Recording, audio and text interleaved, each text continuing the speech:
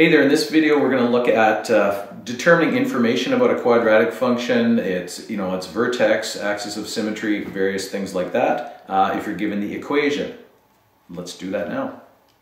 Alright, so we're going to look at a few different quadratic functions whose equations are given in vertex form and use what we know about the parameters in that form, a, h, and k, to determine a bunch of that information just by kind of visualizing the graph. Not creating a really detailed graph, but just something simple enough to get those pieces of information. So we're first going to look at these two values right here. We have that h is 7, and we have that k is 25. Right there and there. And that tells us that the vertex is going to be over here. It's going to be 7 to the right. The fact that that's a 7. The entire graph's translated 7 to the right and 25 up. So if we're thinking about our graph, our vertex is up there. So we can say it's 7, 25. We can also look at the value of a, that leading coefficient there. It's 3. Now the thing for what we're doing that's important is the fact that it is positive, because that's going to tell us that the direction of opening is up. It opens up like a bowl that's right side up. Now once we have that, we can get a lot of our other information here. Our axis of symmetry is just a line that runs vertically through the vertex. The equation of that axis of symmetry is just x equals 7. Our max or min value, first of all, the fact that it opens up means it's going to have a minimum value. This is the lowest it goes. The lowest value it ever hits is 25. So that minimum value, you say it has a minimum of 25. The domain of this, again, we're just visualizing the graph, but this would just keep opening. It keeps getting taller, but it also keeps getting wider. Eventually it's going to cover everything on the x-axis. It's going to cover all real values of x. So we're going to put all real numbers. If you think about the equation, if you look back over here, you can put any value for x in there. There are no restrictions at all on what you can put in for x. And that's why the graph covers the entire x-axis worth of values. If you like symbols, instead of writing that in words, you can use symbols for this. You can put a letter x because that's the variable we're talking about. You can use a symbol that looks like a half circle with a line. It sort of looks like an E, but it's not an E. It's a symbol that means is an element of, and you can use an R with two lines like that to say real numbers. So if you prefer, you can write this. I'm happy enough, and I almost prefer words because then everybody knows what you're talking about. Now, if we're talking about the range is the possible y values. Our lowest y value is this, and then the graph goes up from there. So the values that get covered are all those ones down to 25, or in other words, from 25 and up. This one I'm going to say with symbols. I'm going to say y is greater than or equal to 25. I'm going to I go with the assumption here that we're talking about the real numbers, so I'm not also going to say that. If you wanted to, you could write it and say, you could say y is in this set of real numbers such that y is greater than 25 if you really want to, and you could put those curly brackets around it.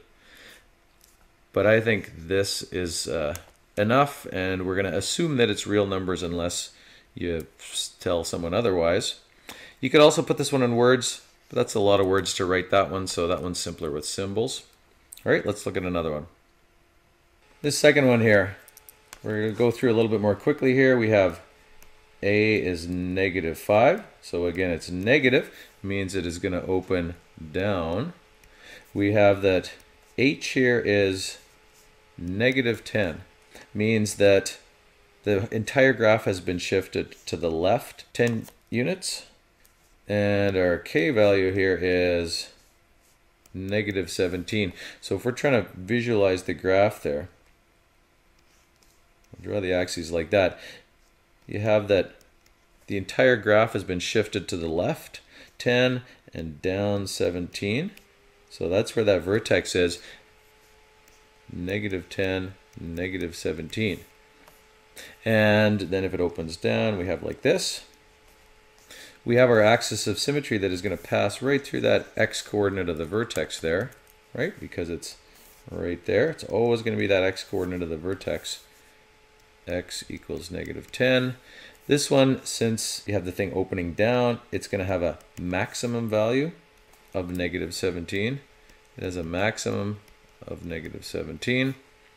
The domain, again, for the same reasons as above, is all real numbers. There are no restrictions. And the range is, since this one has a maximum of -17, another way of saying that is all the y values have to be less than or equal to -17. All right, let's look at the third one here. All right, third one here, we have y is x squared minus 7. Now, you might not recognize that being in vertex form because there's just x squared. You could write x minus 0 squared minus 7 if you want, and then you could put a 1 out in front if you wanted to see all the three things, but people like to write it more simply, so they just say x squared minus 7. But you have to recognize that h is 0 here. It hasn't been shifted side to side at all. And you have to recognize that that number is the k value, not the h value, because it's outside of our square there.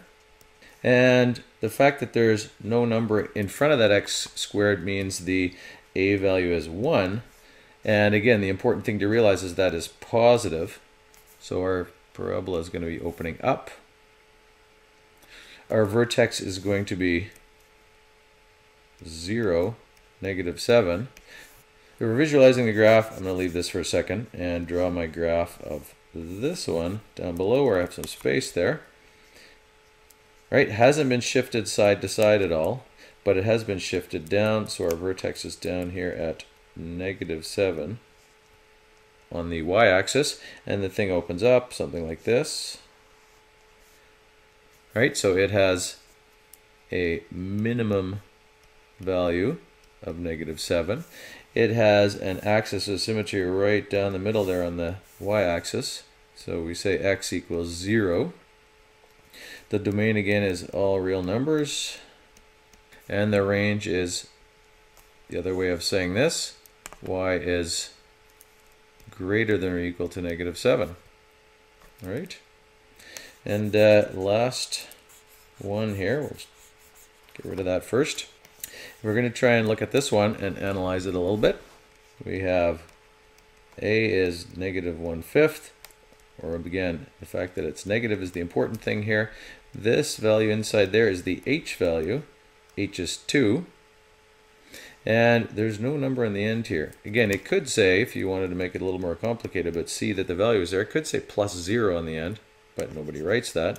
But you need to recognize that the k value is 0 and hasn't been shifted up and down at all. If we were trying to visualize the graph there, it's been shifted 2 to the right and not up and down at all, so that vertex is on the axis there. And the fact that this is negative means it's going to be opening down from there, like that. So vertex is 2, 0. Axis of symmetry, right down the middle there at 2. X equals 2. This one, since it opens down from 0, has a maximum of 0. The domain, again, same thing. And the range, the other way of saying this, is saying that all the y values have to be less than or equal to 0. All right, so that's it. That's looking at the vertex form of a quadratic function and determining some information about the graph.